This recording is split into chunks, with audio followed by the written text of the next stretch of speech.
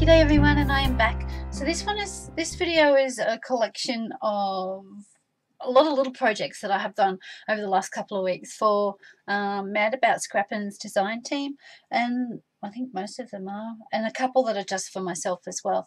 So the first one that I'll share with you is my little altered mousetrap. A couple of weeks ago I put a challenge out to Tash that we should try these out, that I really liked them, and that I had a drawer full of mousetraps just waiting to be altered. I went and brought a packet of 6, so I still have a few more that I can do. And then Tash put a challenge up on Artistic Creations, which is an Australian and New Zealand site that we are a part of, to create something pretty for your fridge. So I thought, well, I'll combine the two and I'll alter a mousetrap and I'll turn it into a fridge magnet. So that's what I have done.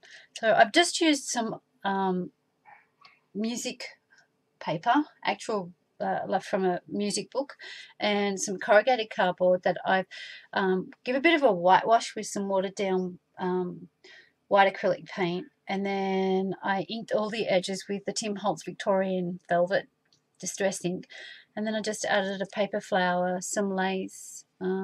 I painted the steel mousetrap bit with some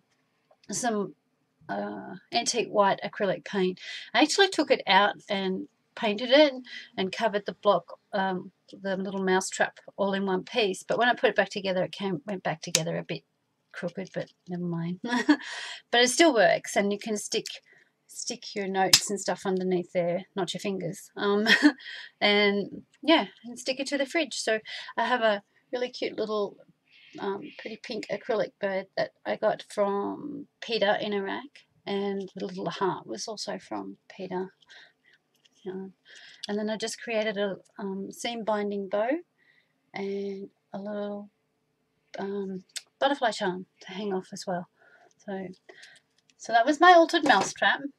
And next this was probably my very last project for Scotty's design team, and they sent me the Gorgeous Papers by Graphic 45, Sweet Sentiments I think they were, and I created a jumbo sized tag for Easter. So I have just used all the purple, and I've done some fussy cutting and laid up on some dimensional tape the little boy and girl, and I used a memory box die, little picket fence memory box die, tucked them behind it, and then I cut the sentiment out from the paper collection as well. And then these are just some paper flowers. These came with my design team kit, but then this was one that I had, and I sprayed it with some Lindy stamp gang. And then it's just plain on the back to put a sentiment or write something, or yeah. So that was that one. My next one is, this was a design team project for Mad About Scrappin. It was just a simple little shabby chic gift bag. I think it was done around just before Valentine's Day, maybe. And I just made a lovely shabby chic tag to go with it. Nice little gift set to send someone in a swap or as a rack. So I've just layered it up with one of my crochet flowers and some feathers, some pearl spray, a vintage image here, and then this is some ephemera that I printed out from the internet. I've actually got it off Pinterest. So, and then on the back I just have a printed piece of paper, and I've left it plain. I love doing these, and they make great gift ideas. And I do the back of the bag as well.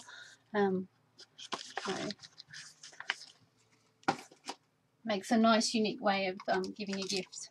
So, and my next project is these lovely little candlestick holders. Sorry guys, I made these out of some tin cans, and I completely covered the tin can with Mod Podge, and then glued the hessian to it, and ran a band of lace and tulle, and then topped it off with one of my crocheted flowers, and pearl sprays and some fibre trim and some seam binding and some lace.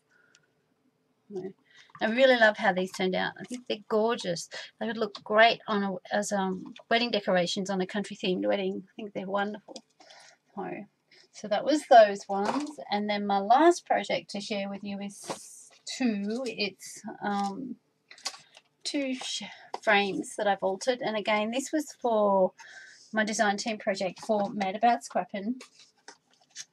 And I got a lot of embellishments in my last kit, and I just wanted to show some different ways to use them up, and not just on a 12 by 12 layout or a mini album.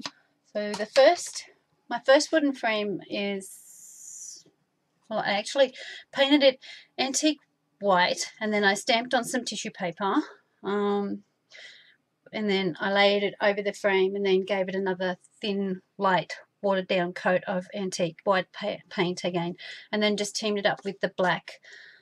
So the cutouts are from the store, and all of the flowers are from the store, but the bling is from what I had in my stash. So which way? This way. So that was the first one. The second one is a bit more of a shabby pink kind of a feel. It's probably more me. I really like these kind of colours here. And the paper I've used for this are just some scraps I had left over from an old Craft collection. I think it was a big pad that I got called Precious Moments, or Precious Moments. I think it was Precious Moments.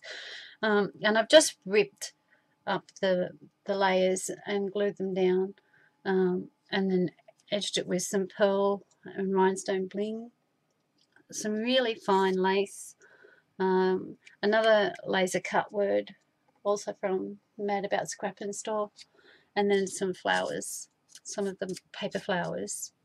And then this is just some of that lovely lace that you get. You guys all know the lace, and I've just cut the leaf parts out of it and layered the flowers and everything on top. Sorry about all the ums, guys, but that's it. That's my project share. I think I'm finally all caught up now. And yeah, so thanks for watching. Bye.